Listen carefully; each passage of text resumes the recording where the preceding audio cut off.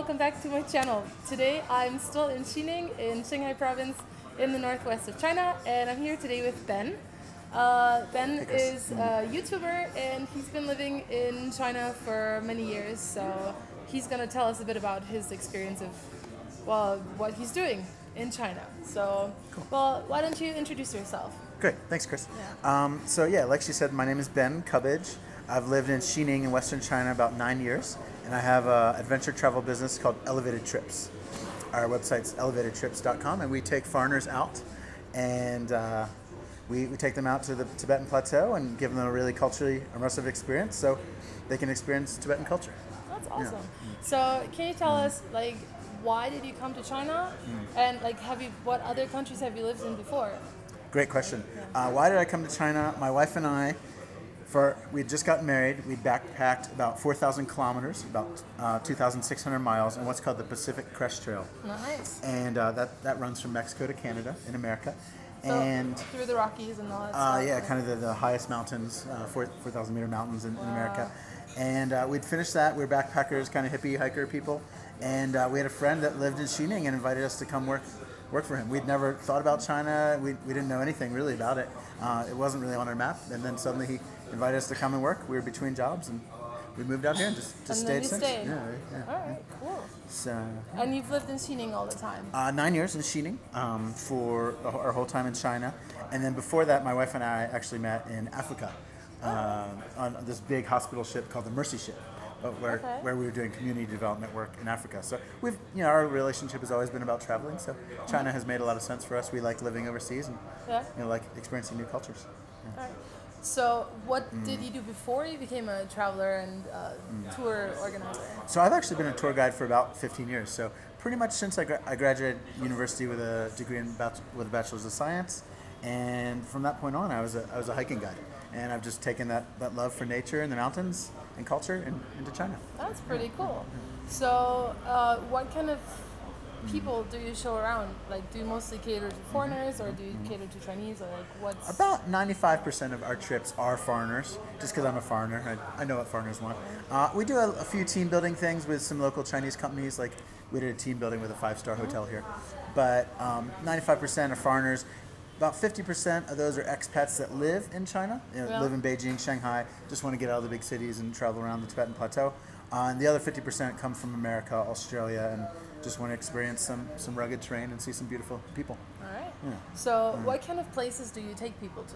Yeah, so we try to take people to places that are pretty off the map, pretty off the beaten track. Labrong Monastery, places around Qinghai province, Gansu province, places that almost, if you Google it, you're probably not going to find a lot of information on it, just because it's kind of a bit of a secret destination for travelers. So we try to get it off the tourist path to places that have almost seen no foreigners before. Well, I guess I'm going to include a map right now so you can see some of the areas that his company offers tours to. So what kind of trips can people do in those areas? Probably our most popular trip is like a 7-day trip. It combines doing some Tibetan homestays.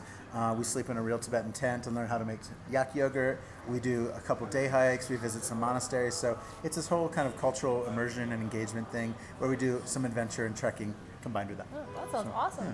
So do people hike all the way, or do you have transportation? Do you ride horses or camels or yaks, or do you take an off-road vehicle or something? Yeah, all the above, just depending what people want. A lot of our trips... But no yaks. Yeah, right? we do, at times we ride yaks, but mostly for a photo op. Yeah. So yeah, some of our trips are 7 days of pure backpacking where you're sleeping in a tent every night. Not everyone is interested in sleeping in a tent at 14,000 feet. So the other part of our trips take people into hotels where we drive 3 or 4 hours every day.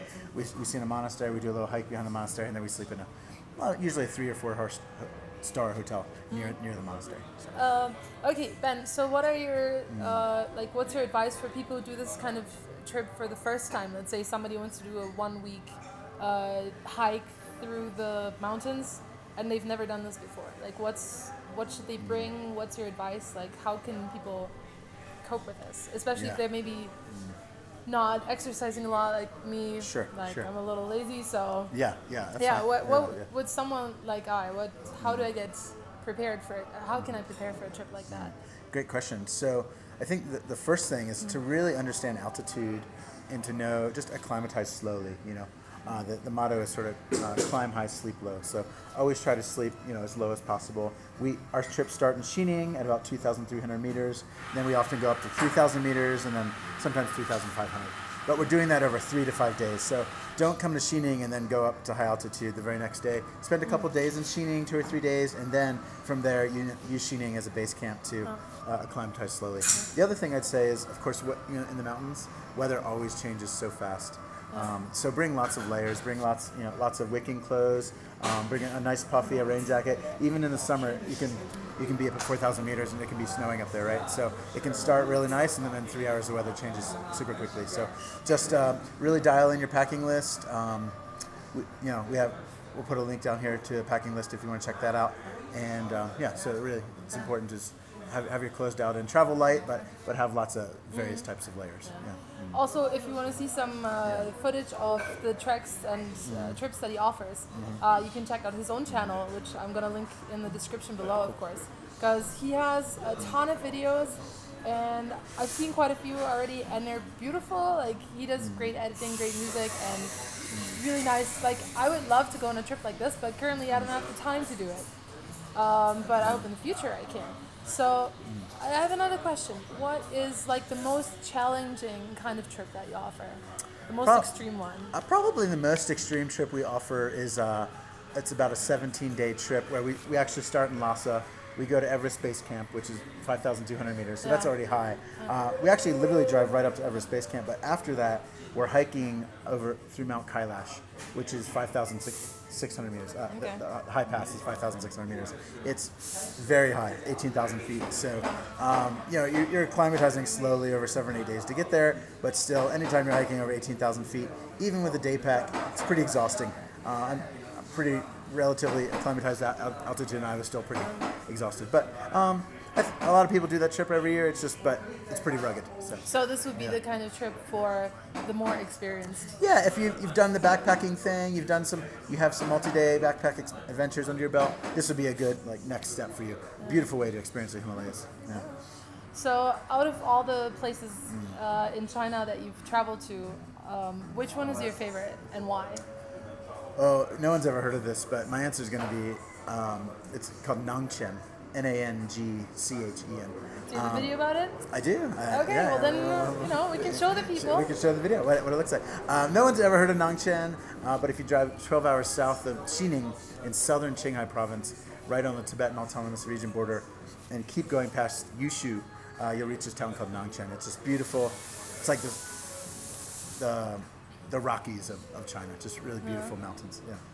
Yeah. And well, you said you organize trips to different provinces, to Tibet, Qinghai, Gansu, Sichuan. Yeah, that's right. Yeah? And what are the major differences between these provinces? Especially, I think Gansu is probably the most different from all the rest. Yeah. I'd say the most difference is probably about the culture. Yunnan has every of all the 56 ethnicities Yunnan, right there. Sichuan, you have the food and the hot pot and the spiciness, and then Gansu, of course, has a lot of mosques and has a lot of Islamic culture as well. So there's just variations of differences between the ethnicities that live there and the regional foods, I'd say. Yeah. So when you take people on trips to like Gansu, do you go to the desert, for example? We do trips in the Silk Road, where we go through Zhangye, Dunhuang, Jiayuguan, and we can do ride a camel in the desert as well. So we see some parts of the desert, which is nice. Yeah. So Ben, you also have 2 kids, right? I do. Yeah. Phoebe and Bear. They're 5 and 7 years old. Bear, yeah, cute. That's a cute name. Yeah. They go to kindergarten right here in China. They're pretty much the only white kids in their whole kindergarten. So that's fun. It's fun to do the expat life thing and have them learn Chinese. So how do they adapt to Chinese life? I mean, have they lived outside of China? Never. All? They were made in China and have been raised their whole life in China, so that's all they know. They've really almost never been to McDonald's in their whole life. We don't have McDonald's here, so they would rather. You have a Starbucks, but no McDonald's. We have 3 Starbucks, but no McDonald's. Yeah. So they'd rather eat lamian and minpian And the Shanghai local specialty is the McDonald's, just because that's kind of what they grew up with. So it's fun. I really love exposing them to the new culture and the new ideas, the different worldviews, and having them grow up in that area. Yeah. So what is it like to experience China as a parent of foreign kids? Sure, it has its challenges, to be honest. I think any foreign parent, especially if you have blonde kids, you know this. Do people touch them? Oh, all the time. Super touchy. Which is, it's nice. Chinese people, they love kids so much. They love to hold them. They love to pick them up. But they often do it without asking. They don't ask, and there's often very few boundaries for that. And so that can be a little bit hard for parents. When you're walking in public and your kid is just this huge attention magnet, and there's very few private spaces for that kid to just have their own personal space. So that can be a little hard. We've managed it because we've taught our kids how to say, if you want to take a picture with me, you have to give me 5 kwai. So do people give them money? They really make a lot of money from it, actually. Awesome. I think they have a little piggy bank. I thought of doing this if I go to any smaller places. A few years ago, I worked in a summer camp for 10 days in a small place in the north, or in the actually center of Shanxi province, called Luochuan. And it was like there were no foreigners in that town ever before, so we got a lot of attention, and people just constantly took pictures of us. And I thought at some point I should just ask them for money. I think in the future I might actually do that if you say it works. Hey, no shame. At first I was kind of fun. It was kind of fun to take a selfie with people, but after the 100th or 200th time, you're kind of like, I wish I could just have my own space. But so now our kids are fun with it because they make a little money from it. How much have they made so far? Oh, they probably made like 100 kwai each, I imagine. I don't know. Okay. So they buy little snacks and stuff with it. Yeah, that's pretty cool. So that's my big warning. Is for there's obviously a lot of pluses to living out here. It's fun. It's for an adventurous family. It's a really good fit, I think. But you got to realize that there's some negatives too. That your kids are going to get a lot of attention. And you have to learn how to deal with that. Otherwise, you'll be estranged from the culture. Yeah. So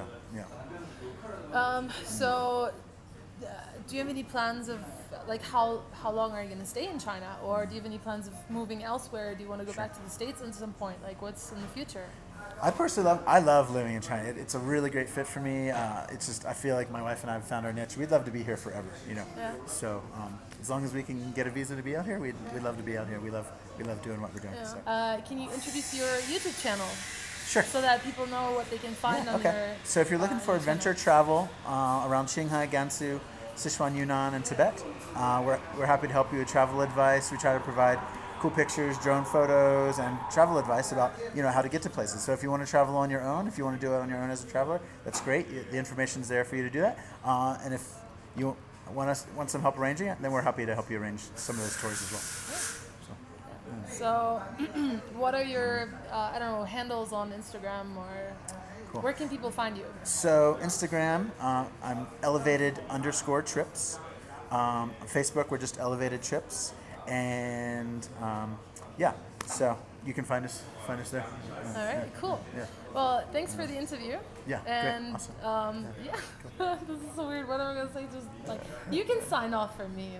Say something about subscribe to the channel and Sweet. comment and Awesome. Awesome. Something like that. Cool. Well, awesome. Thanks, guys, for your time. Chris is awesome. She's got a sweet YouTube channel. She's been doing it a while. She's got some good content on traveling and culture in China. If you're traveling in culture, it's a must-see. So subscribe to Chris. She's got some good stuff going on, and we'll see you in Western China.